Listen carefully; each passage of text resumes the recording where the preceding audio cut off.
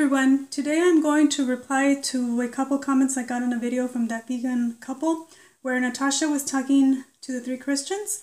I'll leave the link below in case you want to go check it out. So my comment on the video was, abortion though. And this person responded a couple times, and because her last comment was very long, I decided to do a response video instead. She said, I'm Christian, pro-life, and vegan. The ideology is to reduce and prevent innocent beings at any age from being murdered for convenience. Abortion shouldn't be happening when there are so many options to prevent pregnancy in the first place. My answer was, number 1, veganism has to do with animal rights. Abortion has to do with women's rights. You say abortion shouldn't be happening. That is your opinion. And it doesn't change the fact that it does happen, has happened, and will continue to happen, regardless of prevention methods or what you think should or shouldn't be happening. 2, I do not own anyone else's body except my own. I will not force anyone to continue with a pregnancy against their will because I am against slavery. And 3, nobody has the right to use the body of another person for his own benefit against the will of the one who is being used. Not a rapist, not a fetus. If you want to let a fetus use your body, that is your choice. But you do not have the right to force anyone else to do the same. That was the end of my response.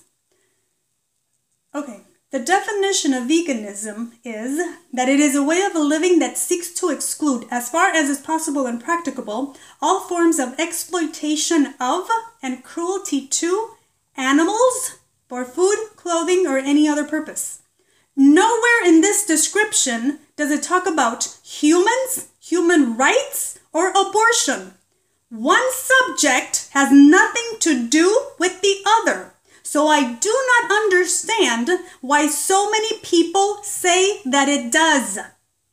She says that abortion shouldn't be happening when there are so many options to prevent pregnancy. I find it ridiculous that anyone would say this, knowing that no form of contraception is 100% effective. But even if they were 100% effective, and a woman got pregnant and then decided to get an abortion for whatever reason, I would still support her choice because only she knows what is best for her. She goes on. That's what you and so many people sadly believe abortion is about. Abortion isn't about women's rights. Abortion is about murdering a growing baby for convenience. 1. Abortion is about a woman's right to choose if or when she wants to give birth. Just because for thousands of years we were unable to exercise that right does not mean that we didn't have it. 2, nobody has an absolute right to life, not even a fetus. And 3, every person has a right to remove from their body whatever they consider to be threatening or harmful to their health, their life, or their well-being. This includes removing a fetus from a uterus. And the most qualified person to decide over their body is that person. It would be very arrogant and ignorant of me to think that I have the right to choose what is best for someone else. She goes on. As biology and medical textbooks explain, mammalian life begins at conception. A new life is formed at conception when a sperm fuses into an egg. Mom DNA plus dad DNA equals separate and completely unique DNA. I know that. So what? A rapist is also a human, has his own very unique DNA, and his life began at conception. Saying that something is human is irrelevant because that factor alone doesn't give it special rights to violate the body of someone else. If a woman consents to having sex with a man, it is not a violation. If a woman consents to being pregnant, it is not a violation. The difference between something being a violation or not is consent. And consent to sex does not mean consent to being pregnant or giving birth. I get the sense that anti-choicers don't understand the meaning of bodily autonomy and consent, or that they are against it when it comes to pregnant women. She goes on. Just because a baby is growing in a woman's womb, that doesn't give her the right or moral correctness to end it. Yes, it does. The fetus is subject to the woman, not the woman to the fetus. She has rights over her body and everything in it. She has the right to remove a kidney or a fetus if she chooses to do so, regardless of what anyone else thinks or wants. Her body, her choice alone. She goes on. A baby still relies on the mother for food and basic necessities after birth. I don't know how this is relevant. But after the child is born, anyone can take care of it. It does not have to be the woman that gave birth to it. She goes on. At what point does a baby have his own rights and become a person? First trimester, second trimester, third trimester, only once born? 1. You calling a fetus a baby doesn't make it one. 2. I personally believe that a fetus becomes a person the moment it is born, not before. As long as you are plugged in to another person, you are an extension of that person and not your own until you are disconnected. The moment they cut that cord is the moment you become a person, assuming that the fetus is viable. And 3, I believe that a born person has objective rights and a fetus has subjective rights that are exclusively determined by the pregnant woman. She goes on. Thousands of people were born prematurely at less than 20 weeks old, but they grew into healthy, productive members of society. Yet millions of babies are killed at older than 20 weeks old. The difference is not the age of the fetus, but the will of the woman. I know this is hard for you people to understand, but a woman has a will and has a right to use that will when it comes to her body, pregnant or not. I find it hypocritical that many of the people that dishonestly call themselves pro-life care nothing about the women. They see them as objects, property, or incubators.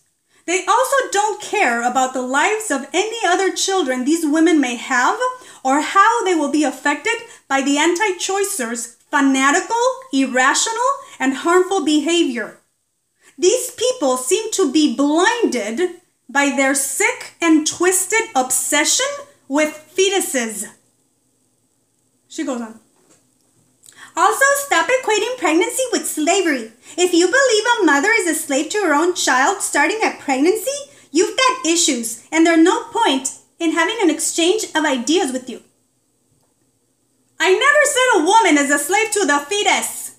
My comment was, I do not own anyone else's body except my own. The only way I could force a woman to continue with a pregnancy, give birth, and risk her life is if I owned her or was acting as if I did.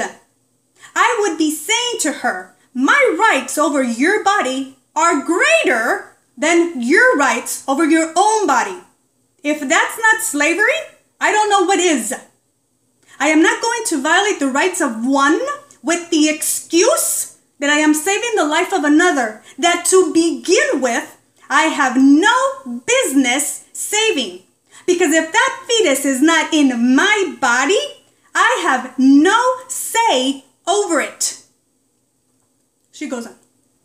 If a woman is pregnant and doesn't want the baby, helpful places and resources are available to aid in giving up her child for adoption. If a woman wants to have the child, I'm glad there are places that can help her.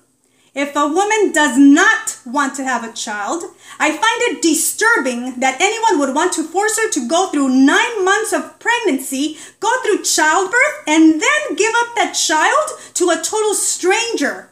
And have her go through all of this because of someone else's beliefs. Just like I don't support a cow being pregnant against her will and then having her calf stolen from her because of someone else's agenda, I would not force a woman to continue with a pregnancy and then expect her to give up that child at birth because of someone else's agenda. If I'm not going to do it to a cow, I'm not gonna do it to a woman, regardless of how she got pregnant in the first place. She goes on. The majority of abortions are for convenience. I do not care if 1 or a billion abortions are done for convenience. Like you say. The reason for getting an abortion is irrelevant to me because it's none of my business. I don't have a say over what another woman does with her body or anything in it. If she is getting an abortion because of rape, or because her life is in danger, or because she doesn't want to have a kid, she owes me 0 explanations. The uterus of another woman does not belong to me. Never has, never will. Not even the uterus of my own mother. If my mother would have decided to get an abortion and not have me, she would have had the right to do so. It was her body, and I was the intruder.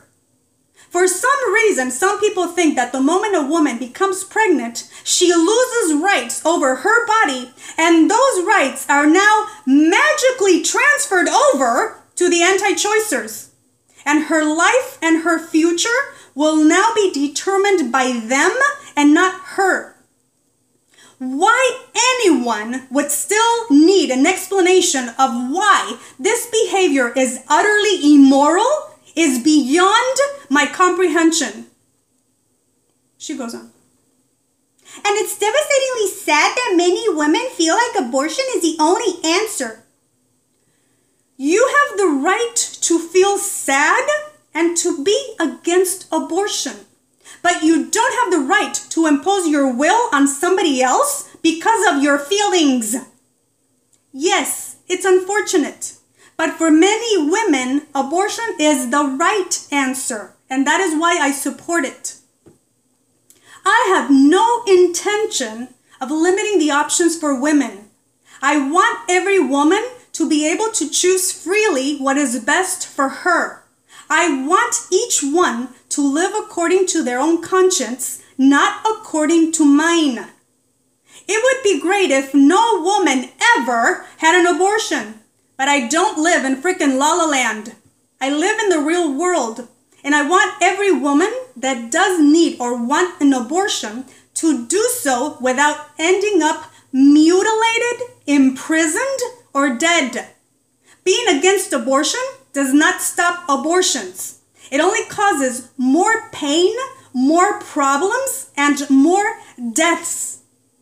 I am pro-choice because it is my intention to cause less suffering for women, not more. And if this means fetuses not being born, so be it. I will choose a woman over a fetus every single time, and I won't apologize for that, ever. She goes on. If people, women and men, took more responsibility with approaching sex and using birth control, less unwanted pregnancies would occur. I agree. I can advocate for safe sex all day long, but I am only responsible for me. I have no control over others, nor would I want it. I am not the sex police. She goes on. If abortion is about women's rights, the rights of unborn females have been completely ignored. If a fetus were pregnant, then it would have rights over its own body. But a fetus does not have rights over the body of the woman that it is inside of. A pregnant woman has the right to end a pregnancy at any time for whatever reason, regardless of the gender of the fetus. If the woman wants to give birth, then that fetus has a right to life. If the woman does not want to give birth, then it does not have a right to life. The right to life of a fetus is determined by the pregnant woman alone, not by the state, the church, or anyone else. She goes on. Overall, the rights of innocent people and animals should be advocated for. Animals are being bred into existence with the intention of being exploited, used, and eaten.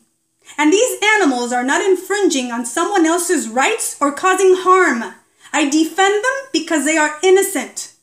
A fetus, on the other hand, does not qualify as innocent people for the reasons I've already stated. I have a video in Spanish called Un feto no es inocente, a fetus is not innocent. I plan on making the English version soon, but in summary what I say is that a fetus is innocent in the sense that it did not choose to exist and it doesn't have the intention of causing harm. But it is not innocent in the sense that it can cause great harm to another, even death. And that the only person that should determine whether she wants to risk her life is the one who will be doing the risking, not anybody else. But if you think a fetus is a person, then you must treat it as such. And no person has the right to use the body of another person for his own benefit against the will of the one who is being used. If you think a fetus has the right to do such a thing just because it's a fetus, then you are granting it special rights. And I am obviously against that. She ended by saying, I could continue, but I know this would turn into a never-ending argument with you. This reply is my last to you. Cheers and goodbye. I am pro-choice because I believe it's the most responsible position to take.